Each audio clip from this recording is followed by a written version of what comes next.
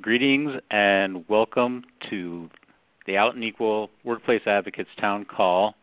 Today we're talking about the implementation of industry-wide transition guidelines for employees and employers and Transgender Day of Remembrance. So today we're very pleased to bring you this town call on such an important and timely topic. And we thank you all for being here today. Before I introduce our speakers, I just wanted to take a moment. Sorry about that. So today for our town call, we have some amazing speakers.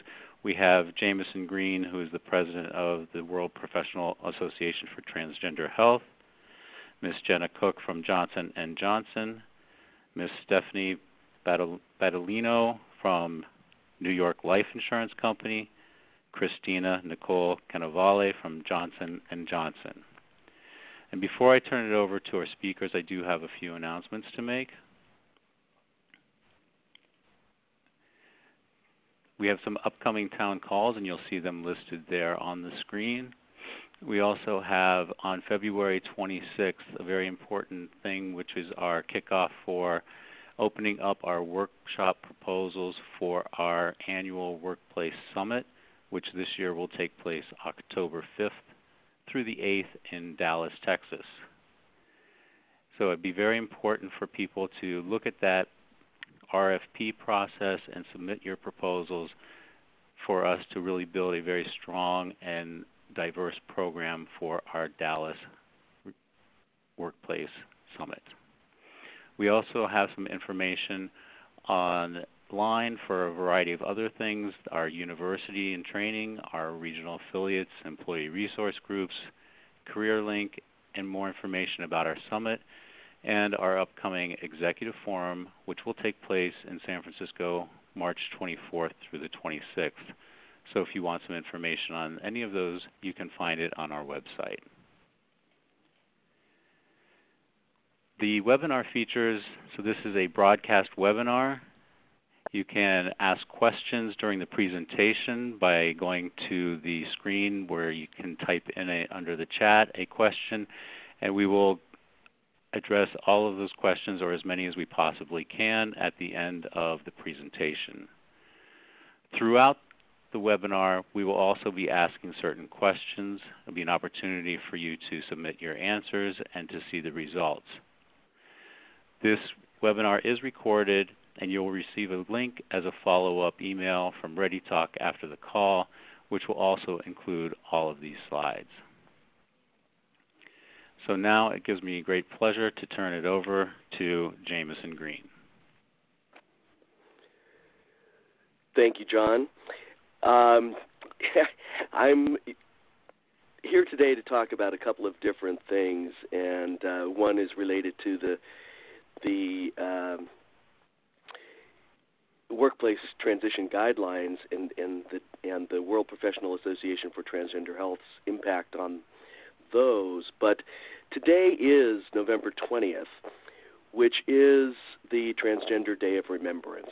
And that is a very solemn day for transgender people as we recognize and remember the lives of the people who have been harmed and destroyed by violence, by anti-trans prejudice around the world. And this is an event that started with as a small vigil in San Francisco in 1998, 1999, and 2000. In 1998, it was actually a tiny street corner thing. In 1999, we actually had some political acknowledgement from city officials, and then in 2000 it was incorporated into events that included a march and presentations at the LGBT Center in San Francisco. But since then it has grown to be a global phenomenon, and people around the world gather on this day or around this day and usually say the names of the people who have been killed since the last commemorative event. So in the last year, actually 81 lives have been lost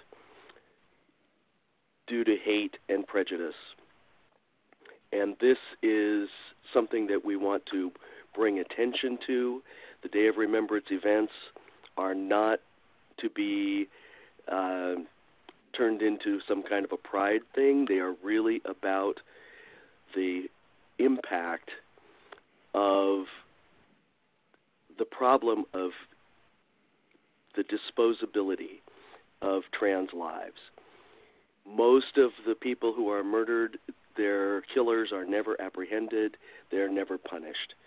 And these murders are grisly and horrible. And the purpose of this event is to bring that attention to the world and to show that this needs to stop.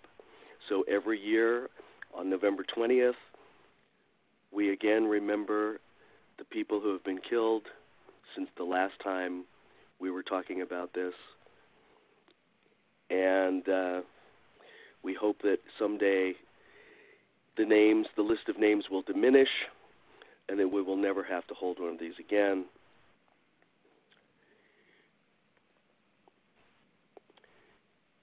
So I guess we wanted to ask people to participate in a way by being able to chat in the names of anyone that you have lost or people who have been harmed by transphobia. And if other of our presenters have comments about this, to please chime in at this moment, and then we'll move on to more business-like content. This is an important day for trans people, and so we appreciate the attention that Out and Equal is giving to this event.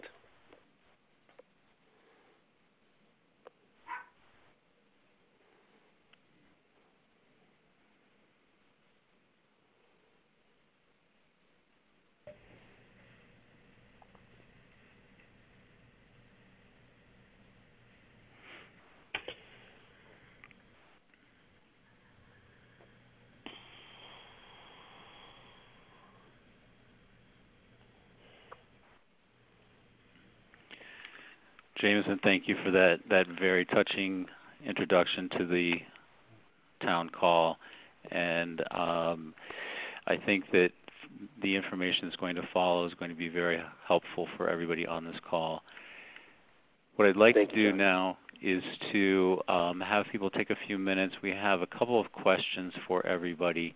So the first question that we'd like to ask you to do is to identify, how do you identify yourself? And if you could take a minute and check the box that's most appropriate, then we'll move on to the next question.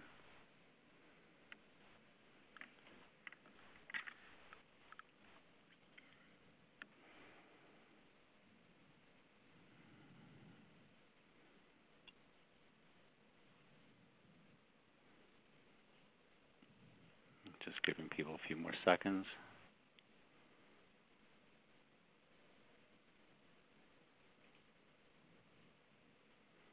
Okay, and then you'll see the graph there.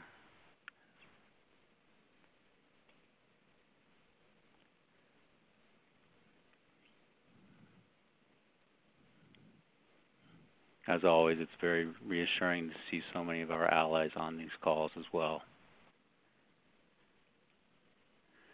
The next question, are you out as LGBT at work? Again, if you could take a few seconds to respond to that, we'd appreciate that.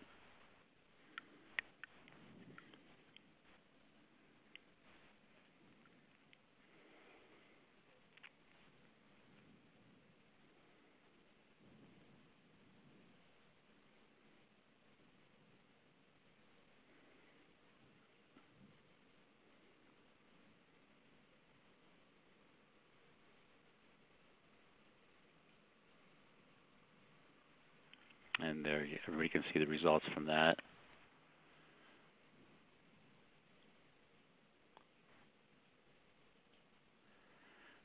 And our final question at this point is, did you attend the recent Out and Equal Summit in San Francisco, which took place just a few weeks ago?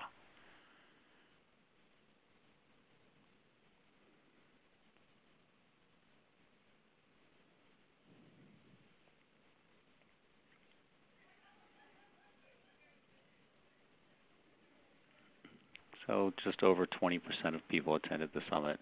Again, our summit will take place in Dallas, October 5 through the 8th in 2015, so we hope to see most of you there. And just a little bit of a recap of this past year's workshops focusing on transgender issues. You'll notice that the different topics that were listed there, and it was a very diverse group of topics and presenters, so that you'll see that they were focused on healthcare, on workplace equality, on military issues, on religious issues, etc. So it's a wealth of good resources for people to look into, and you'll be able to find some of those presentations on our website, and also look forward to some virtual summits that will feature some of the topics you'll see here. And so speaking of the summit, I just want to ask our presenters to kind of give a few minutes of a highlight of what they took away from this year's summit. So Jenna, are you on the line?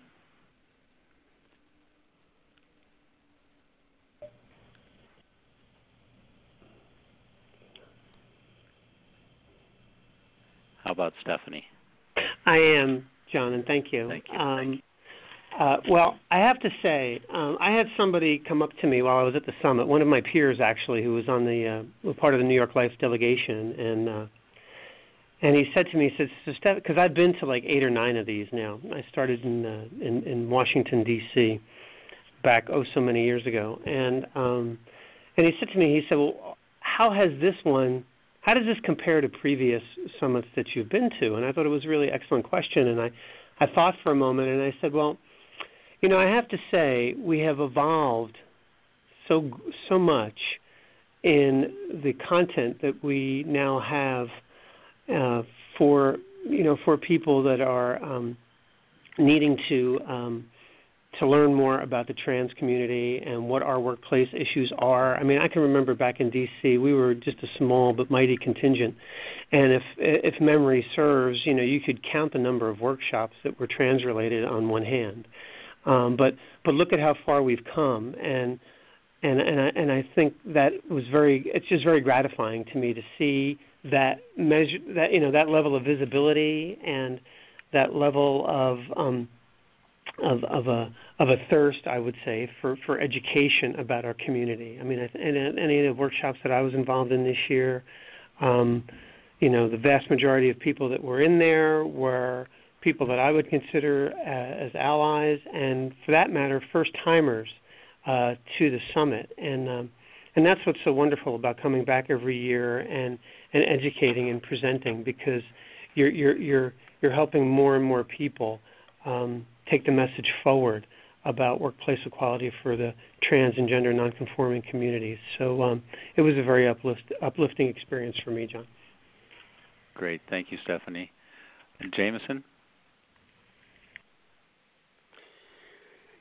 Thanks, John. Yes, I thought this year was particularly well integrated. For myself, having been to probably a dozen summits, I was struck by the level of diversity of people who were attending all the workshops. I was very, very impressed that what seems to be the net result is that, or where this seems to be coming from, is that people are getting the message about diversity and inclusion in really integral ways.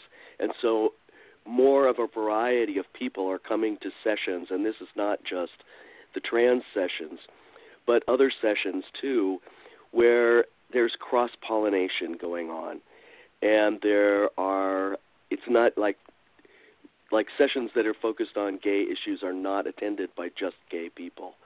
Sessions that are focused on trans issues are not attended by just trans people. That level of interest and curiosity and commitment to issues of other people's experience is really what strengthens our movement. And so I'm really glad to see that. Great. Thank you. Christina?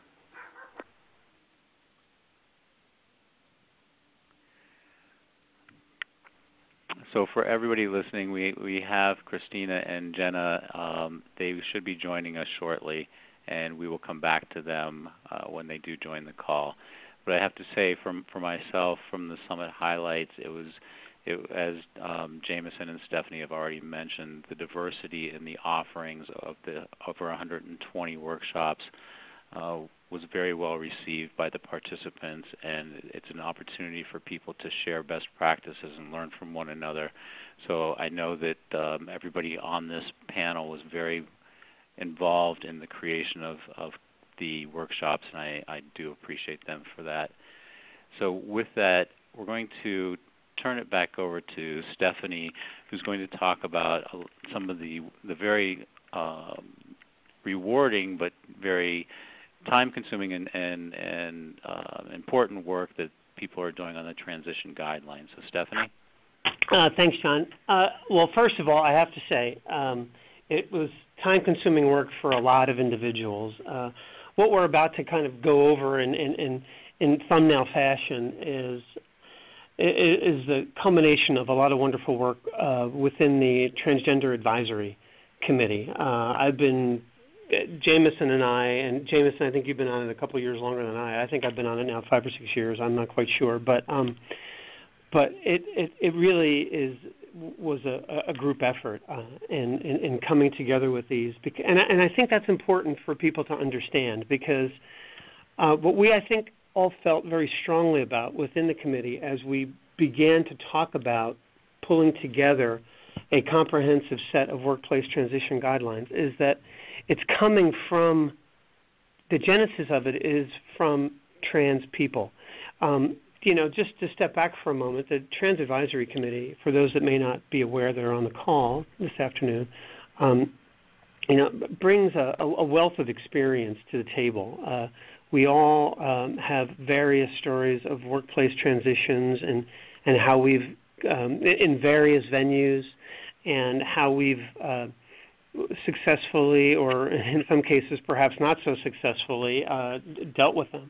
And I just want everyone to know that we brought all of that experience to bear in creating these guidelines, because basically, you can sit back and say, well, the trans community, we're kind of like the flavor of the month these days. Everybody, obviously the Corporate Equality Index has a lot to do with it, and how they've raised the bar with respect to trans-inclusive health care and what have you. But what we realize is that companies are still struggling with respect to, so what do we actually do? There's surely a commitment that's been displayed to diversity on a high level, and there's policy and there's procedure on some level that supports that. But we felt that it was very, very important to pull a comprehensive set of guidelines together that will help companies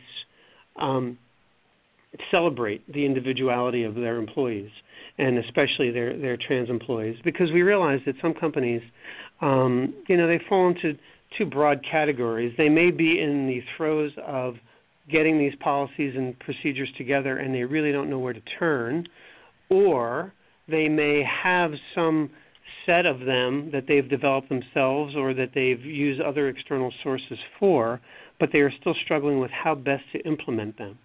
Because it's one thing to have a set of policies and procedures, and it's a horse of a different color when one talks about how best to implement these. And that's where communication comes into play and that sort of thing.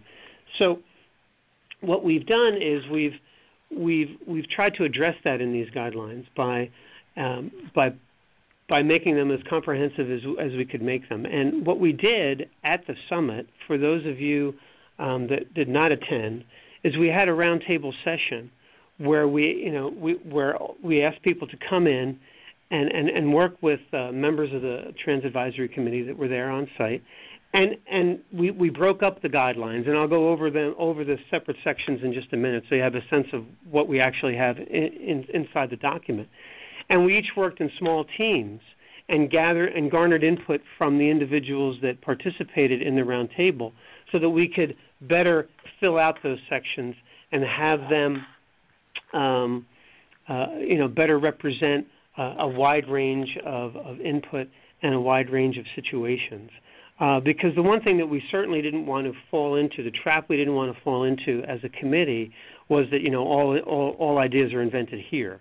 We certainly do not embrace that, and we wanted this document to be as collaborative as possible. So we are now in the process of distilling that input and working it back into the document, so that when we do release the document, we hope that it's going to be a resource that people come back to time and time again for assistance with developing their own workplace policies and in implementing them.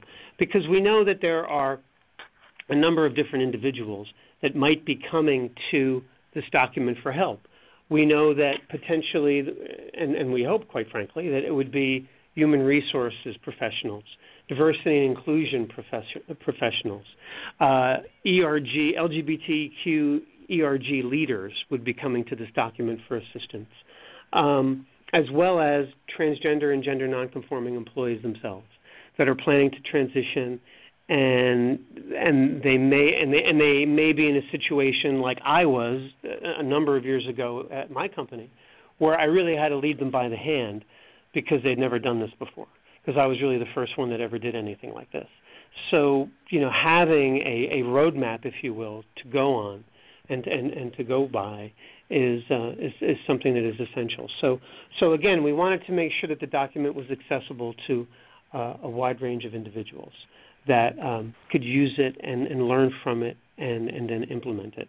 And then also, we stand ready as a committee to assist wherever possible, whether it's back through the regional affiliates or directly with companies, the individuals at companies themselves, to help you along the way. We certainly don't want you to think that this is something like, you leave it, we just, plop it on your desk and then wave goodbye and say see you later. Not hardly. We want to make sure that that we are positioned as a resource for you moving forward. And I think I speak for the entire committee when I say that. So I'd like to then move into exactly what's contained in the document, so you have a sense of what we've worked on. But before I do that, Jameson, I think it's just you and I for the time being. Is there anything else that, from an overview perspective, that perhaps you wanted to add to my opening comments? Well, thanks, Stephanie. I actually think that guidelines can be a difficult kind of document, because we tend to want things to be very, very concrete, and situations with human beings involved are not always concrete. And so we really intend these guidelines to be guidelines, not a checklist. And situations have to be taken into account where you adapt things to your particular environment. And so we want to make room for that. And this is much like the WPATH standards of care for the health of transsexual, transgender, and gender nonconforming people. It's not a checklist. It's a guideline, and it basically provides all of the information that you need, and then you have to pick and choose what works in your situation frequently. And that's the way these workplace guidelines also should be used. Thanks, Jameson. And just to add on to that, that was, and I don't know if you and I were if I had this discussion with you or not, Jameson, but I know it came up on more than one occasion at Summit, and that is that, I think what we were finding in some of our workshops was that a lot of folks, very well-meaning individuals, I want to say that up front, were looking for, quote unquote, plug-and-play sort of solutions, and I think just to tack on to Jameson's point, that's not what this is. It's not. I mean, sure, it's a guide, and guide being the operative word, but it's not. You're going to have to mold this to your particular situation in your company. And one other point about that too is, I'm a big student, and Jameson knows this, he's heard me say it 100 times, I'm a big student of culture in a company. And for those of you that are on the phone, only you know what the culture of your company is like with respect to what buttons you can push, how far you can push the envelope with respect to your diversity initiatives and how to get these implemented. So you need to take that into consideration as you work with these and bring them back into your ERGs or back into your D&I departments or your HR department and work with them, because this all doesn't happen in a vacuum. And I think the context for that conversation and for that work, that very good work, is the culture of your individual companies. So I think that's very important for folks to take away today. Okay? Did I hear somebody come on or no? Hi, Stephanie. It's Jenna with Christina. We finally got to where we were going. Oh, great. Well, what I basically have gone through is just kind of provided a backdrop. Jameson added some additional comments with respect to, how these came about, the genesis of all these, how we, it came out of the TAC, and it represents a lot of hard work by a lot of folks, and it represents the collective experience and knowledge of the individuals of the Trans Advisory Committee. And I was just about ready to jump into the various sections kind of from a broad brush perspective, so it would probably be a good point to hand off to you to kind of go through those sections. But we've covered all the upfront with respect to the overview and kind of how we came to where we are today. Thanks, Stephanie. And I just one final note on the background for the guidelines is that everything that Stephanie and Jameson had indicated, absolutely spot on, of course.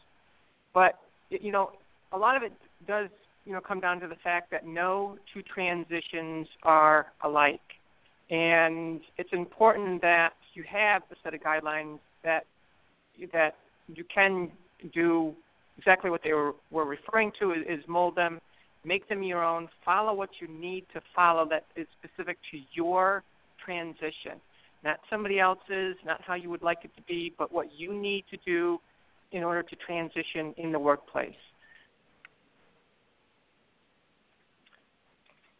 So with that said, we do have, as we have been referring to, we do have a set of guidelines. And there are various sections. There are about 9 sections so far in the guidelines. And these are guidelines that are being currently molded. I think as Stephanie had indicated that, we had a lot of good input at the recent summit, and we're taking that input back. We're going to be moving, good ideas and maybe even not some of the good ideas, if you will, into the guidelines. And they will be further drafted, and we hope to have them done during the first quarter of next year.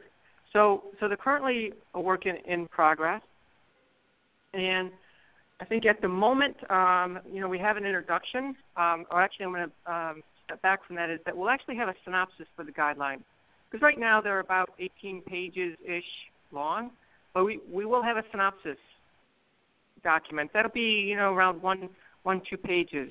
That'll be high level. Somebody can take it, get an idea as to the contents of the guidelines. Somebody from HR or management or D&I can circulate them around as appropriate, and then for the real nuts and bolts of what is in the guidelines and who will use the guidelines, then obviously one can then refer directly to the guidelines. So, with the guidelines, we have the overall objectives of the guidelines, and that's pretty much as we've just indicated in our recent discussions. And then the next major section of the guidelines is really company policies, and it's important that the transitioning individual, especially the transitioning individual, be aware of their company policies and what is available to them. For instance, does their employer have a gender non-discrimination policy? Is there a D&I policy? What is in that policy? So it's important that you be aware of your policies and what is in them. Is there non-discrimination? No no retaliation? What specific health benefits are included in your policies? Is there a specific, right to privacy highlighted in your policies? If you go all the way and have a medical transition, what are the leave and time off policies? Are they, generic, the same for everyone, or is there something specific for a transitioning individual? So one needs to be aware of, the company policies, and that is a very excellent place to begin.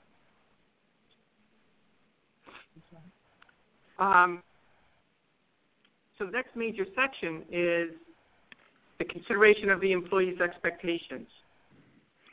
And that is what you as a transitioning employee, what are your specific expectations? It's important that you define your expectations really before going down the path to transitioning and seeking perhaps other input within the company, going to HR or your manager. Because it's the last thing that they want to do is put words in, say, your mouth or direct your transition. That's not really what should happen. This is your transition, and you need to direct the best of your abilities and also, to how you feel comfortable. So it's important to, highlight, your own expectations. And then also, now, in the case of HR professionals who are implementing guidelines in anticipation of someone transitioning, what we're presenting here is something that's very, very broad. We try to include enough categories so that it would prompt you to look through your own policies, your own other guidelines, your company mission statement, things of those nature, and then be able to modify the template that is provided here in these transition guidelines in order to make it applicable to your own company, but still broad enough to take into consideration the needs from people who are transitioning to on the other side to people who are not transitioning but are gender diverse in their presentations, for example. So the guidelines are kind of broad on that in that respect. So it'll work for both. We're talking this presentation. We're talking to both people who are considering a transition where an employer does not have guidelines, and companies that are putting these in place for in the event that they do have someone who is transitioning at some point. Okay. One of the sections that's in the guidelines is the transition planning section, and we give a number of different criteria that the person transitioning and the person, the managers of that person, co-workers of that person, HR people, if there's a diversity group, may want to be aware of and to be considered as part of this planning, the planning phase. So that when the process begins, it begins with an individual giving notice that I'm gender diverse, I'm transsexual, I'm transgender, etc., and I have this intention of some type of a transition, whether it's just to a different presentation at work or whether it's to actually perform medical transition. But the guidelines recommend that a notification of transition be provided to a manager, to an HR person, to somebody that the employee can feel comfortable in discussing this with. The guidelines recommend that companies provide a number of different individuals or groups, maybe an ERG, that could be a first point of contact and then guide the transitioning employee through the process. The various different there's a number of criteria here. There are considerations for transitioning as to who you notify, how you do the notification. These will have to be modified depending on your company. If you're talking about a small company where everybody knows everyone, that's one consideration as to how your plan is going to evolve. If you're talking about a very large enterprise where there's people distributed in a work group around the world, that's a different consideration. So as you're putting these together, as you're building your guidelines, keep in mind that that you'll need to, incorporate, planning and communications as part of the process. Thank you, Christina. I'm going to pick it up with a few other sections. There's another section dealing with issues associated with the transition process, and that's kind of an open-ended thing in a way because there could be a lot of issues and there could be very few issues. It really depends on the nature of, in part, the employee and also the company, but also the other people within the company, one's colleagues. Because it's not just that one person would transition or move to a place where they feel comfortable in their gender identity and expression. It's just that everybody has to transition with you. And some people may do that actually better than others. So dealing with issues associated with the transition process can be a critical stage in actually making the transition successful.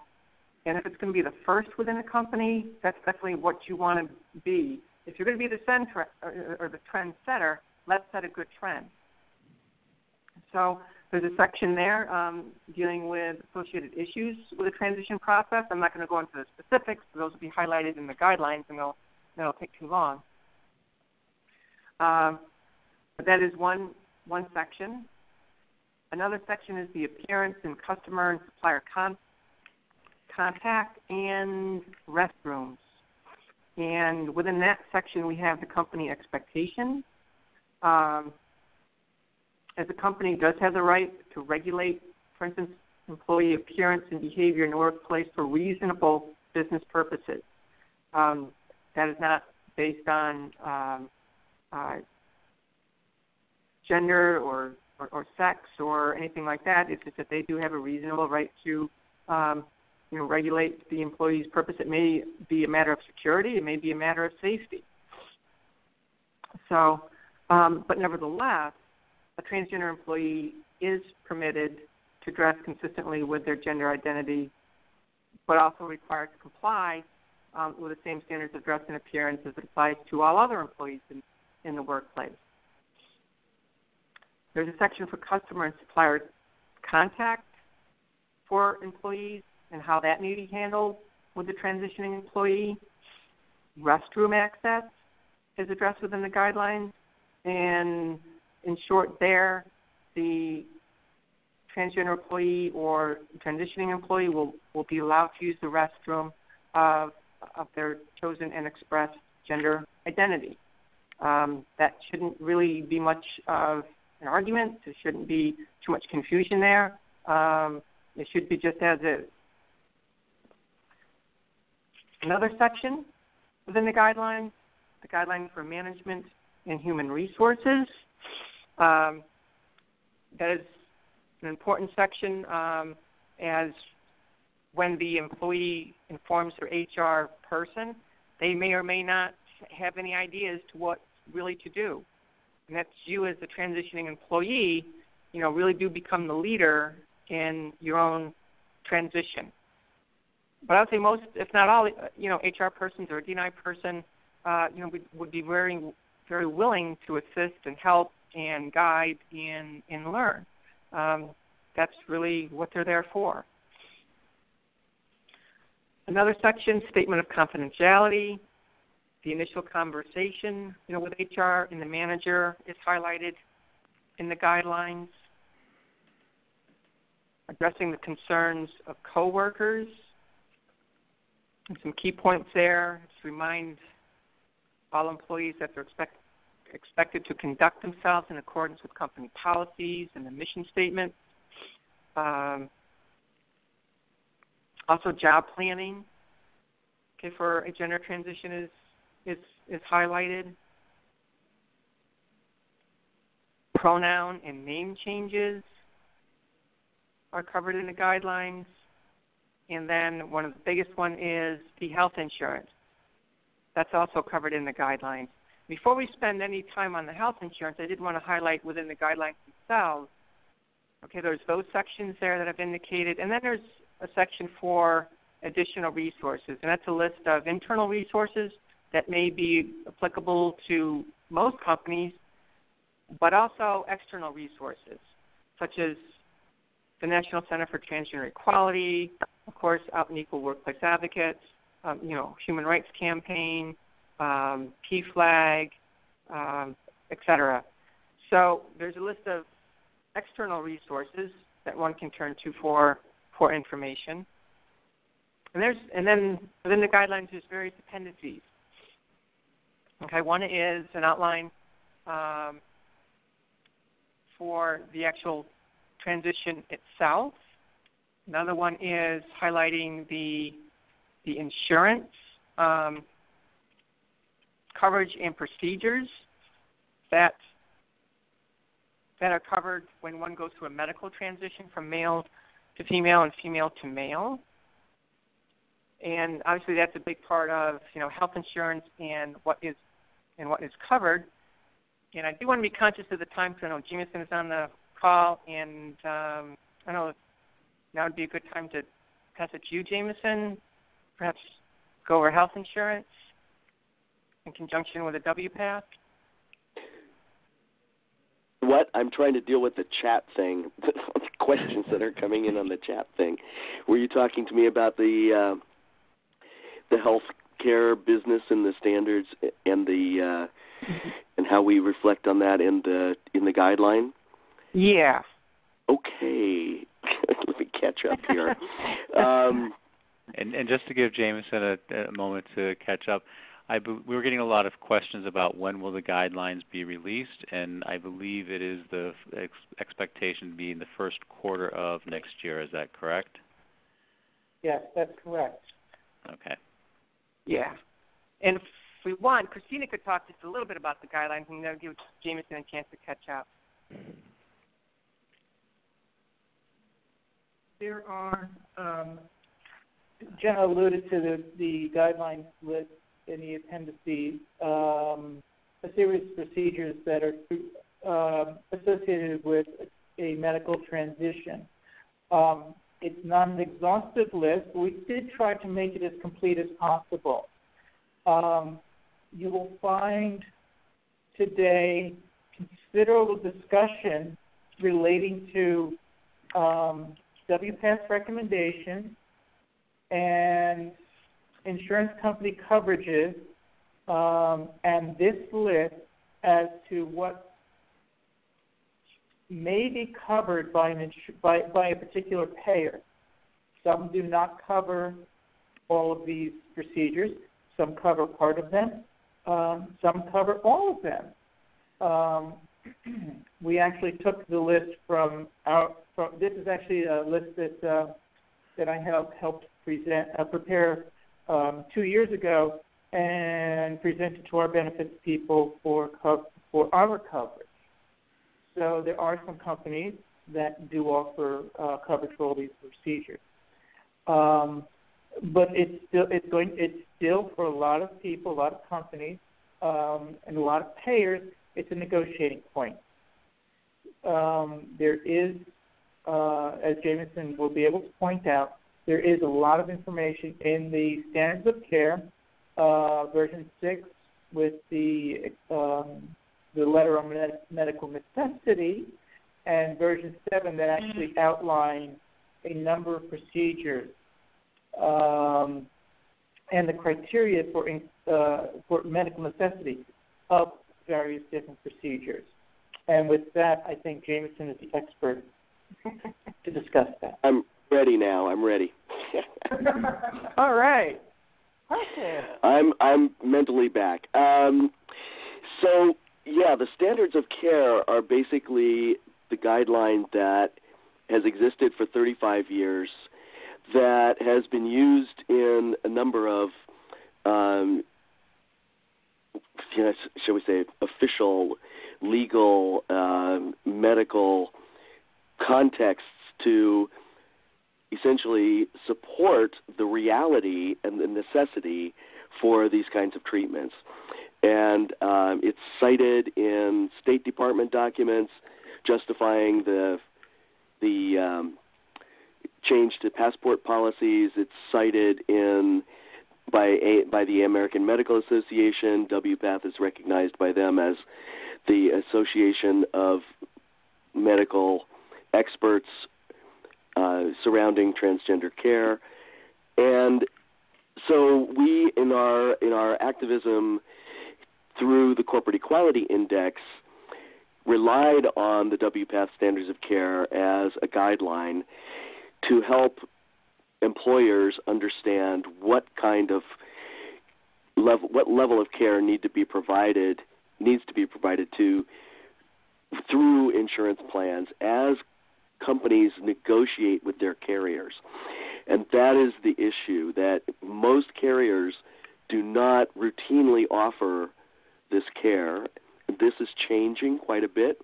We now, with the 2015 Corporate Equality Index that just came out a day or so ago, we have 34% of the Fortune 500 corporations now offer trans-inclusive care. And 418 of the rated employers offer transition-related care.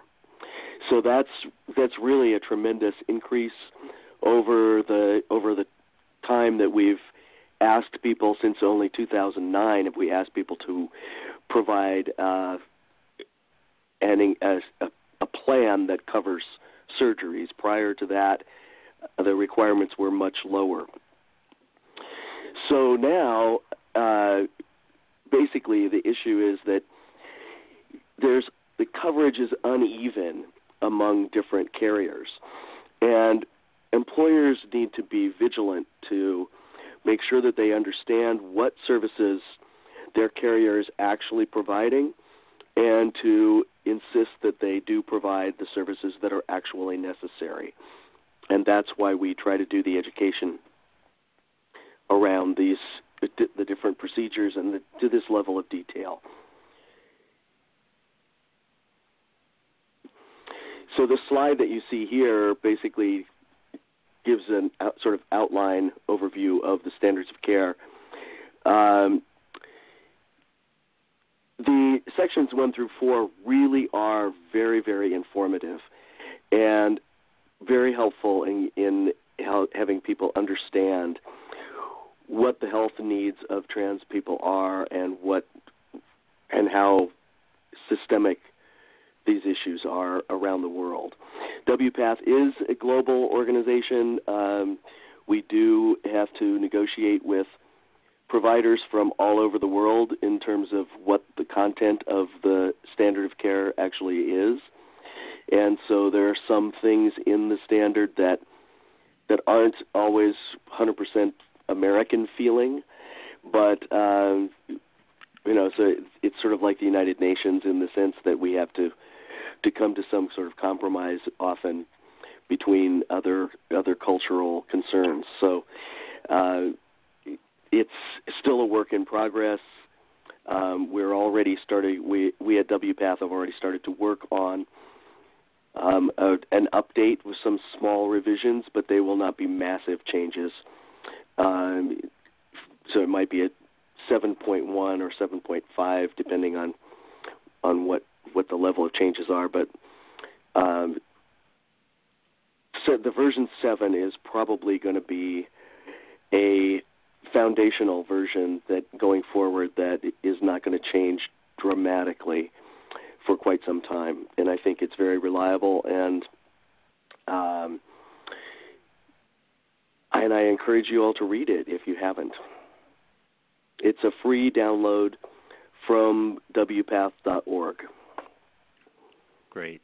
Thank you so much for that. And that's been a very comprehensive overview of the guidelines and the standards of care. And I think that people will be very intrigued to finally see the finished document. So for people that are interested in getting more information or to work on the guidelines, you can contact Andrea Shorter, and her information is on the screen in front of you. And the question was already answered about when will they be available, and be toward the end of the first quarter, by the end of the first quarter of 2015.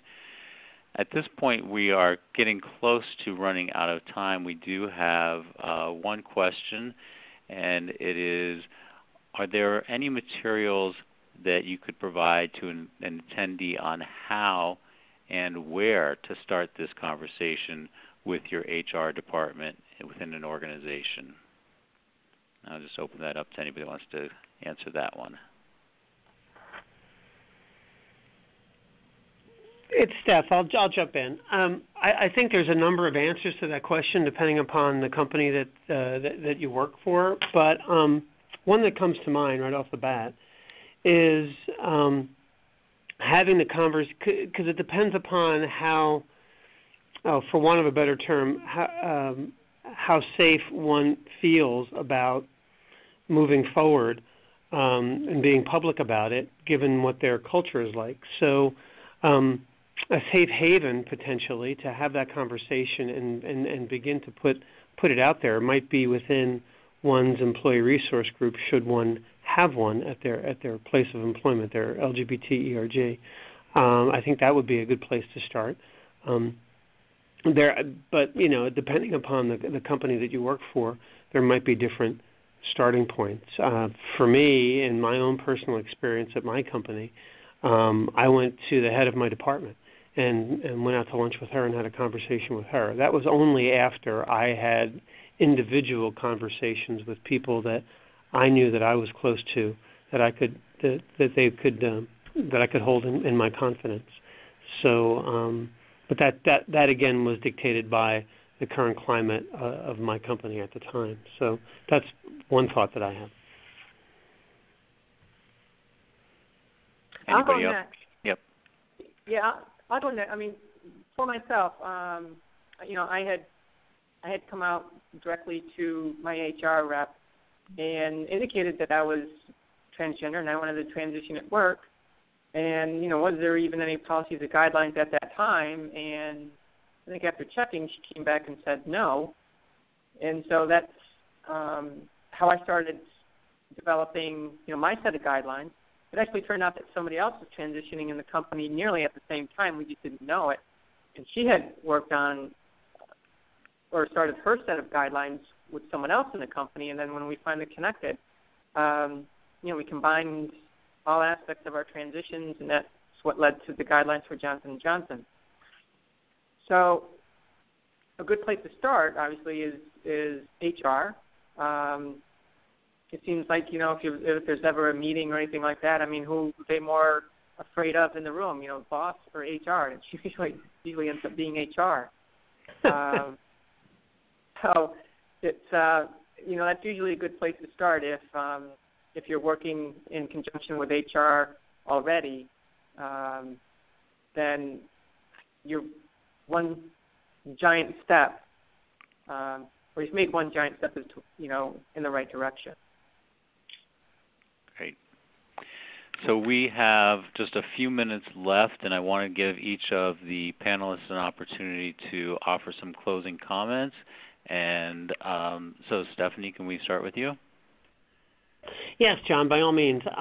Again, I would want to just reiterate what we talked about earlier, which is that this is a very iterative process, and we welcome the comments and input of all interested parties in crafting a document that everybody's going to feel really good about and that they're going to actually use when we do roll it out in the beginning of next year.